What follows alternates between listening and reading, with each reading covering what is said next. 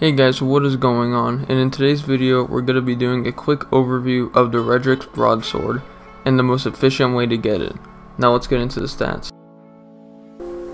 Now as you can see here, this pulse rifle belongs to the highest impact, lowest rate of fire class of pulse rifles.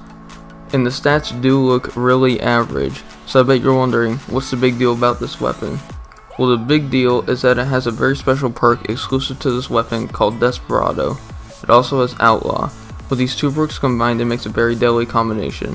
What they do is Outlaw will give you extremely good reload speed when you get a precision kill, and Desperado, which is exclusive to this weapon, will make it so it has a very increased rate of fire whenever you trigger Outlaw. Now here are the quest steps and the most efficient ways to get these quest steps done. Number 1. Defeat 200 opponents with pulse rifle final blows. I think that the most viable options for completing this are the Bygone's pulse rifle from Gambit and the Chattering Bone from the raid, considering that those are most viable pulse rifle options at this time. Number 2. Reach Valor rank heroic.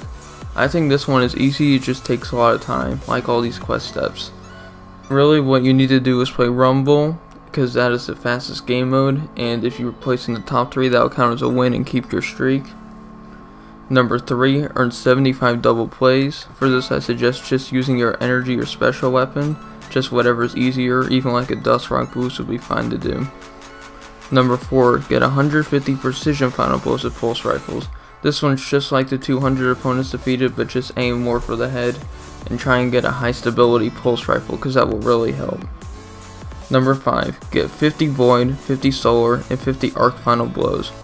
The best weapons I suggest using for this, and obviously you should match this up with the subclass of the same element to make it go by faster, is for the void final blows I suggest using Telesto. For solar, you can really use any solar exotic, but I suggest using Icolo's shotgun because that's a good alternative and allows you to use an exotic heavy that is also solar. And for arc, I suggest using Risk Runner, Trinity Ghoul, Queenbreaker, or even a Badlander, which is an energy shotgun that is also arc. And in number 6, complete 25 matches of quick play, 25 matches of rumble, and 25 matches of comp. Notice how I said complete and don't win, because you only need to complete them. This does not require winning the actual game. Number 7 is complete 20 Crucible bounties. I think that you should be starting on this quest long before you actually get to this part of it, because you can save up bounties and then once you turn them in they will still count, but make sure not to turn them in before you actually get to this step or else it will not count.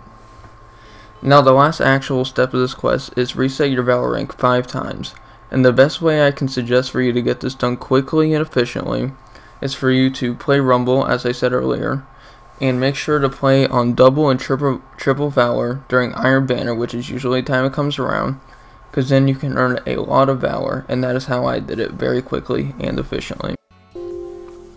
Overall, I can say that this weapon is about half the time very good, and I say half the time because without the perk it's just an average high impact low rate of fire pulse rifle, but with the perk you can pretty much fire as fast as you can pull the trigger and still keep the exact same damage, which is an extremely good perk to have on a pulse rifle, and that's really what makes this thing more of an exotic than a legendary, and why it should be called a good pinnacle reward. Thanks for listening, see you later.